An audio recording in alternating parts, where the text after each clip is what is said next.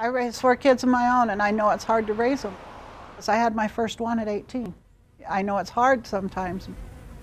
There's always people that's willing to help. How can you throw a baby in the garbage can?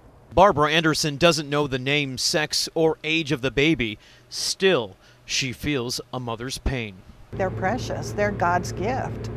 And it's like, how can you do that? Slowly, news of what happened in this back dumpster spreads. Someone didn't do that to you, and you can't do that to yours. No matter who you ask, sadness, shock, and downright disgust. That's pretty sick. That's pretty sick.